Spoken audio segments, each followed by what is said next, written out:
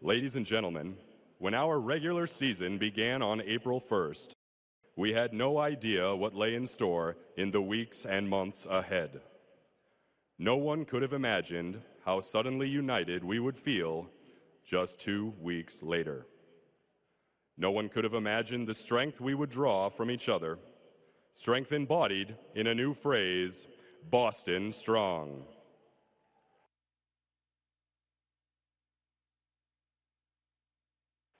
And no one could have imagined the care and the compassion, the resolve and the resilience, and the triumphant pursuit that characterized our community. In the aftermath of that tragedy, a palpable spirit enveloped our city and filled our clubhouse. And that is why today, before we pick up a bat, ball, or glove, we pause in reflection for a moment of silence to remember those whom we lost.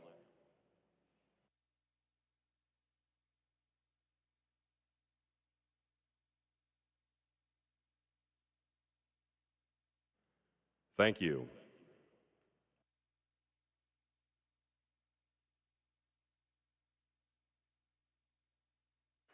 And amid our sorrow, we express our heartfelt welcome to two of the families whose loved ones we remember on this day.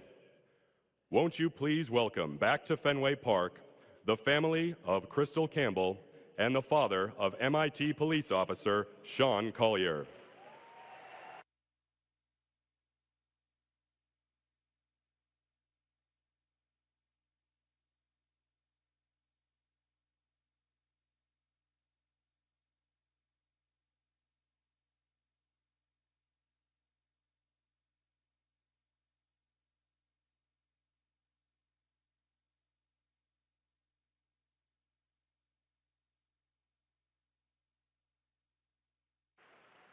Throughout the spring and summer, there were many whom we sought to comfort and console, to thank and salute, or to encourage and inspire. Yet it is they who have inspired us, and it is we who are honored to pay tribute to them today.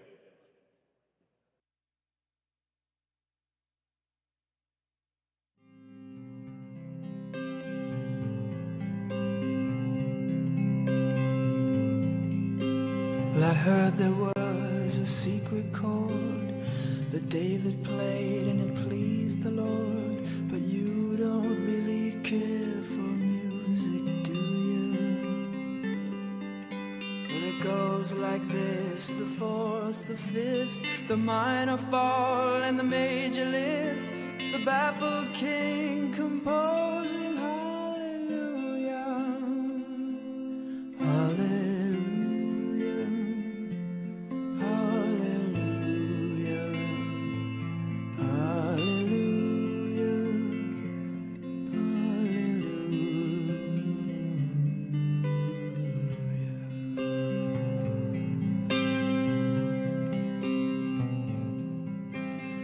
Faith was strong, but you needed proof.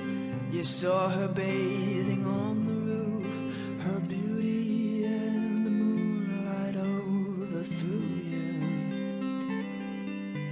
And she tied you to her kitchen chair, and she broke your throne, and she cut your hair, and from your lips she drew the hallelujah, hallelujah.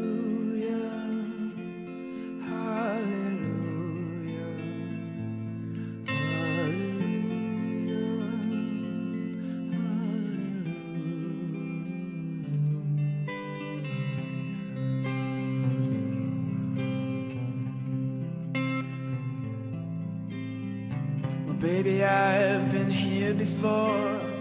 I've seen this room and I've walked this floor. You know, I used to live alone before I knew you.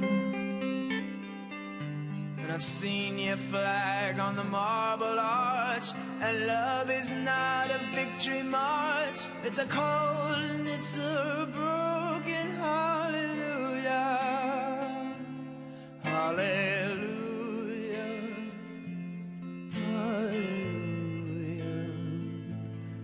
Hallelujah,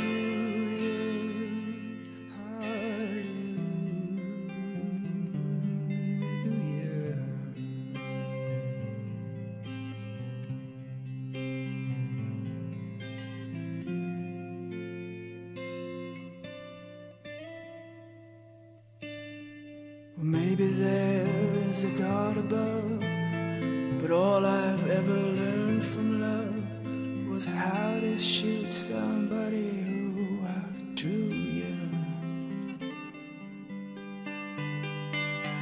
And it's not a cry that you hear at night. It's not somebody who's seen the light. It's a cold and it's a broken hallelujah. Hallelujah. Hallelujah. Hallelujah.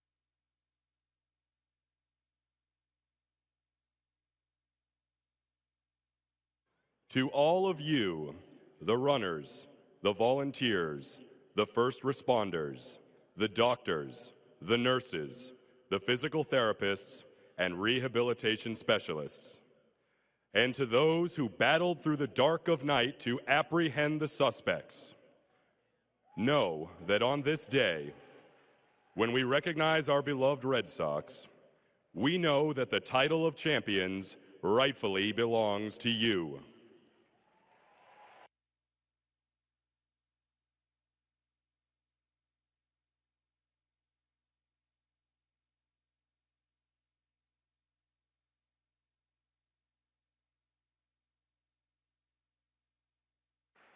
And now, let us celebrate the land of the free and the home of the brave with a performance of our national anthem from the resident of Sunderland, Massachusetts, who captivated us with her performance on The Voice. Please welcome Michelle Brooks Thompson.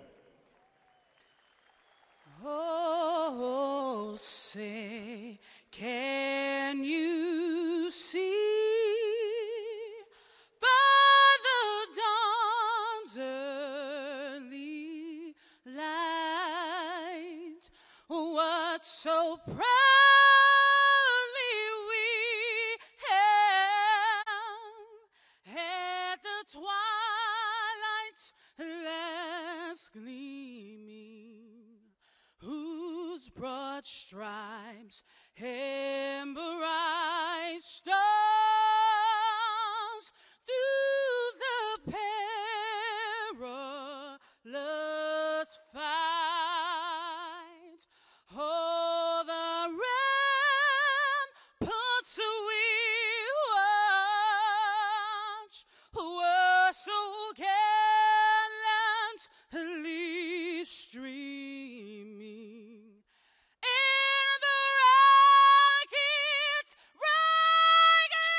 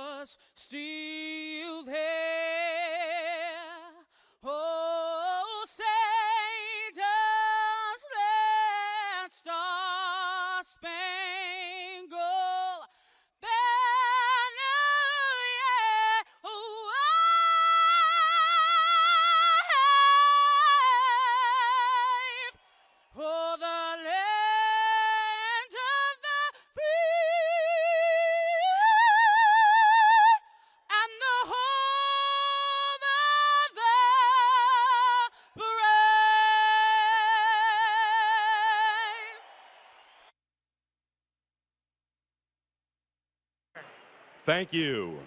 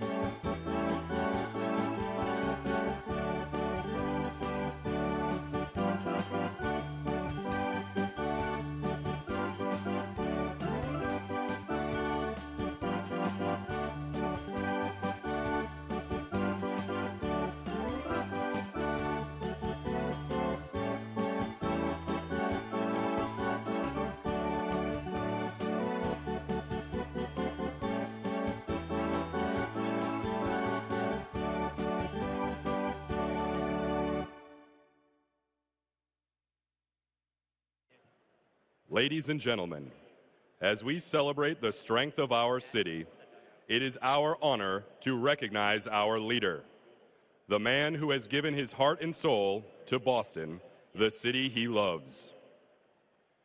With vision, courage, and leadership, he has become the greatest mayor our city has ever known.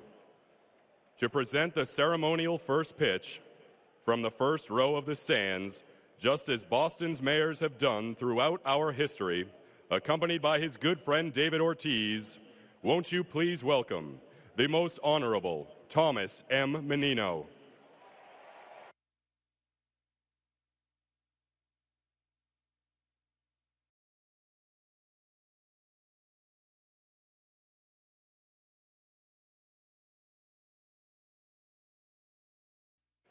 Thank you, Mayor Menino, for a lifetime of public service that has made us so proud of our beloved Boston.